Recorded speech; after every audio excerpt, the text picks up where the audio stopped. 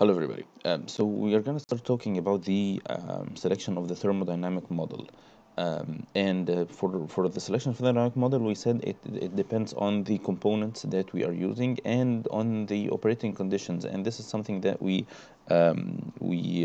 mentioned before when we talked about this chart, that you check if it's polar or non-polar, then you go for the polar. If it's polar, then you go for electrolytes or non-electrolytes, and then you check the pressure.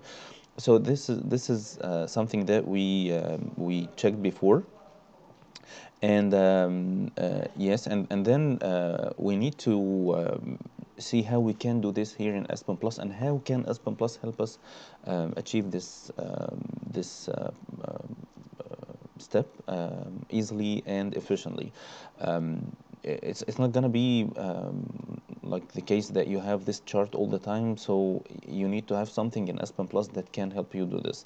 And we already talked about the component section, and now we're gonna talk about the method section. And you see this is the red part of the of the this navigation part, and this tells us that there is something missing in this section, which is the thermodynamic model. And if you open this tab, you'd see that it tells you that this is the property method and options, and nothing is chosen here because I haven't chosen anything yet. There are some thing about the method filter, and here you'd see that these are some categories of methods. There are some methods that are common methods, and it says commonly used property methods, and there are some for chemical methods.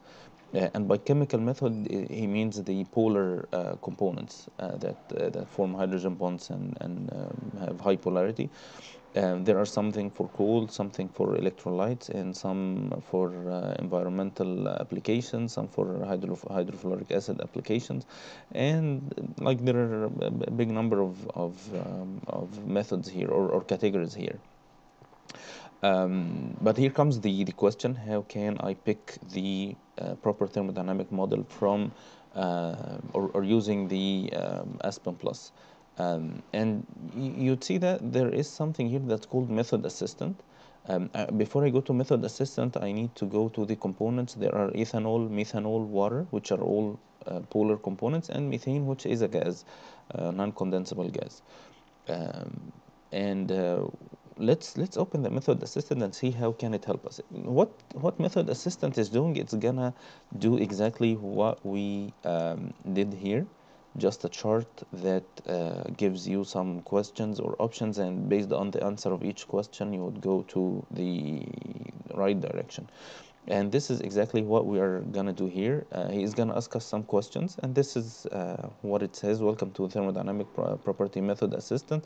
The purpose of assistant to help you select the most appropriate property model for use with Aspen Plus, and will ask you a number of questions which it uses to suggest one or more property methods. So it's gonna based on your answers, it's gonna tell you which thermodynamic model to pick. So the first is it a component type or a process type? So there are some processes that have common thermodynamic models to be used, like refrigeration cycles, like liquefied natural gas processes. So these processes are kind of generic processes that have the proper thermodynamic models for them.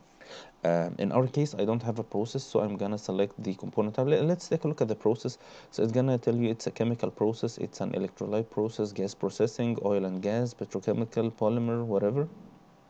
Let's say I check chemicals, and it's gonna tell you, because it's a chemical. Again, let's go here for chemical, which are the polar components. You see that most of them are the activity coefficient models, not the cubic equation of state. So here it tells you would go for an RTL, Wilson, Uniquac, or Unifac, or whatever. And it tells you that some stuff that have to be taken into consideration while choosing the equation of state. Before it tells you that if you're operating at high pressure, you have to use an equation of state. So it didn't ask you the question of the pressure. Again, here, if you have high pressure, it's gonna give you high equation of state as well. So it's like totally agreeing with this chart. If it's low pressure, you would go for I'm sorry, low pressure, it's going to go for Wilson in RTL Uniquac, which are the activity coefficient models. But in case if you have azeotropic separation, if you have carboxylic acids, hydrogen fluoride, let's say I have carboxylic acid, this is going to tell you that you have to use activity coefficient model with Hayden O'Connell model for vapor phase activation. And this is a point to consider, because if you're using, for instance, an RTL model, then this model is gonna be applied for all the phases, the liquid and the vapor phase. Um, and in case of having carboxylic acids, this is not gonna be the proper model to use. So you have to have a model that works for the vapor phase, and this is what it says: organic acids such as acetic acids form dimers in the vapor phase and require special model, and that's why you cannot use the NRTL for the vapor phase. Um, this is really helpful actually to read the instructions. In case I go for component type, I have chemical, hydrocarbon, special, refrigerants. I don't have refrigerants here. I don't have any of these. It says the special are water, amines, sour water, carboxylic acids, or hydrogen fluoride, electrolytes. I don't have any of these. Hydrocarbon, I don't have hydrocarbons. Will be for the compounds containing carbon and hydrogen only. It's like ethanes, I mean alkanes, alkenes, alkynes, and stuff like that. But I have a chemical system that includes the hydrogen bonding, that are polar components, and am I applying at high pressure?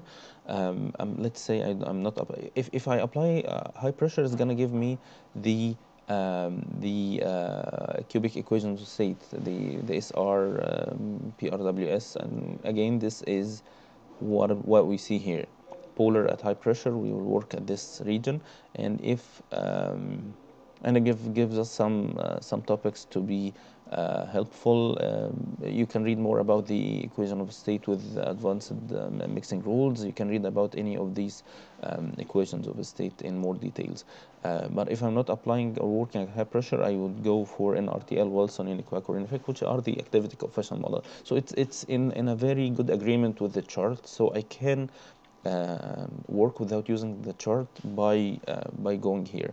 But it was important for us to see this chart to have an understanding of the path of choice of the thermodynamic models, and instead of being only dependent on the method assistant. Again, you have this thing: if you have carboxylic acids, you'd have to work with one of these, the HOC, which is exactly what we found before.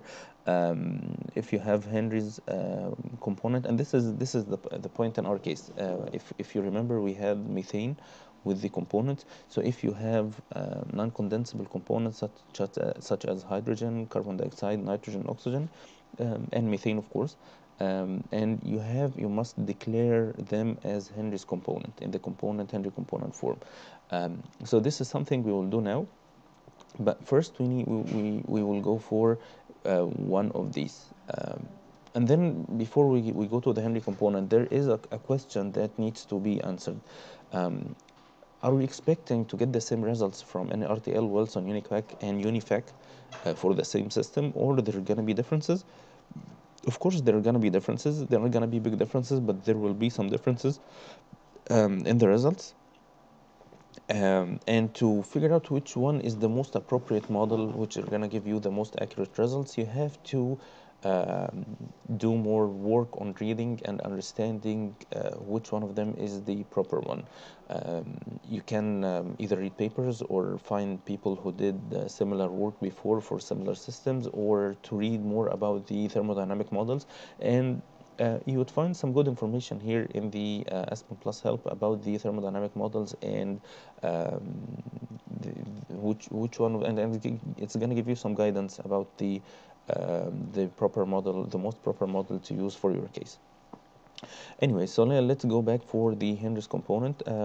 By the way, the method assistant is not going to do anything here. It's going to give you the suggestions. So you have to go or do this by yourself. So I'm going to go for an RTL. This has all the models that are here in Aspen Plus. But here you would see only the category. So here you'd find a small list or short list, and these are only the models that go under the common filter. It's going to be very common to find models that you haven't heard about before, and this is totally natural. Don't feel bad about it. You're not gonna use any or do any calculations by yourself, so you just need to pick the proper model, and that's all what you need to do. So I picked the NRTL, and here I have the Henry component, which is methane. I need to add it, so I'm gonna call it new. I'm gonna call it HC1, and I haven't chosen methane yet, so I need to tell him that this includes methane. And to find this, you would find that there is the parameters here. Oh no, I'm sorry, it's in the components here. I'm sorry. You would see that the Henry components that we just added here, and it's gonna ask you which one of them is the Henry component. So I'm gonna say methane. It's gonna tell you that it's gonna change the parameters that it generates, and to understand this message, the thermodynamic model automatically calculates the binary interaction parameters to be able to do the calculations. And he just tells you that this is gonna change the parameters that were calculated, and I'm totally fine with this, as long as it's gonna give the right parameters.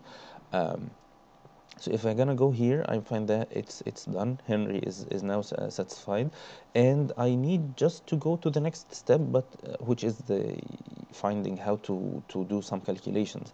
But here it says the required input is still incomplete, and to understand why, you don't need to do anything more than just going here, and to just there's something missing here, and these are the binary interaction parameters. You might think that you need to calculate them by yourself, but this is, you don't have to do anything.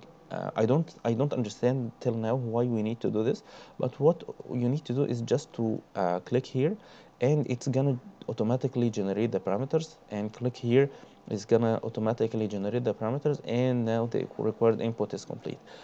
Why doesn't it do it by itself? And why do I have to click here for them to do the calculations?